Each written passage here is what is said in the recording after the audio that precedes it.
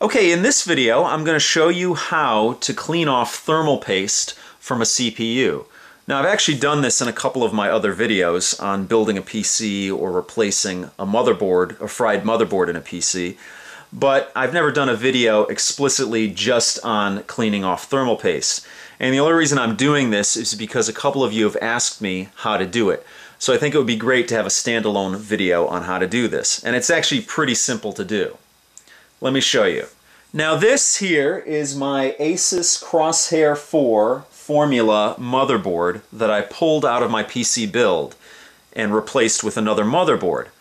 So right here I have my CPU here and it has some thermal paste on it.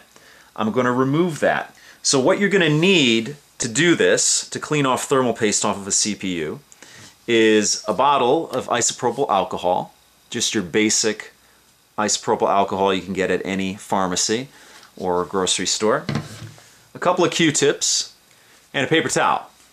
Now I'm going to zoom in here so you can take a little bit closer look on this and see how it's done up close and personal. Okay, as you can see, there's some thermal paste smeared on to the CPU there. Now the first thing I'm going to want to do is clean the majority of that off.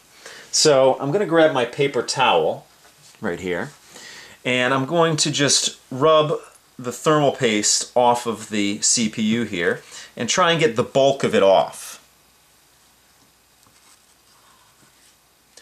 As you can see, it starts to come off. And as the name implies, it's got a paste consistency to it. And it's silver. There we go.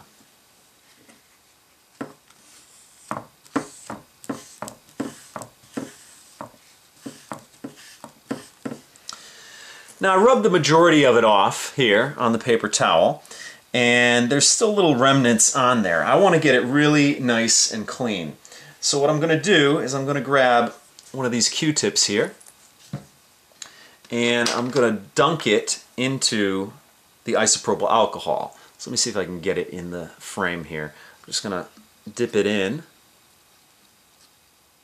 I have the bottle tipped a little here, and as you can see here, there's a little alcohol on the tip there. Now I'm going to dab it off onto my paper towel here,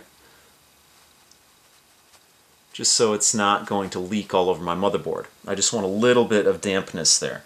And then all I want to do is just rub it across the CPU here to get the excess thermal paste off of it. And as you can see, it's coming off there. It's a very simple process.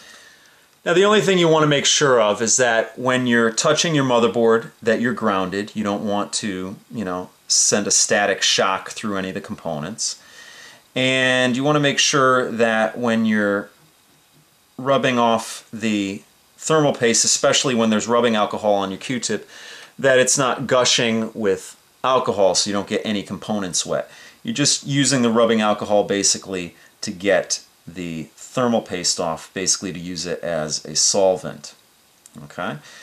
Now I got most of it off there, but I'm going to go with one more Q-tip. I'm going to dip it again in the alcohol and go one more pass on this thing,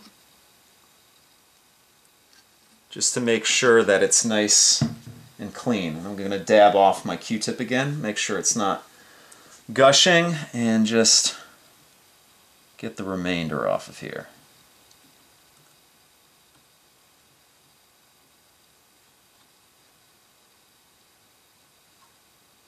Make sure there's none on the sides here.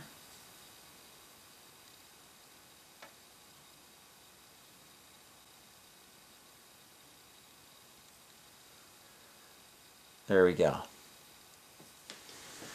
Now the final thing I'm going to do is just take a clean paper towel and just wipe it off.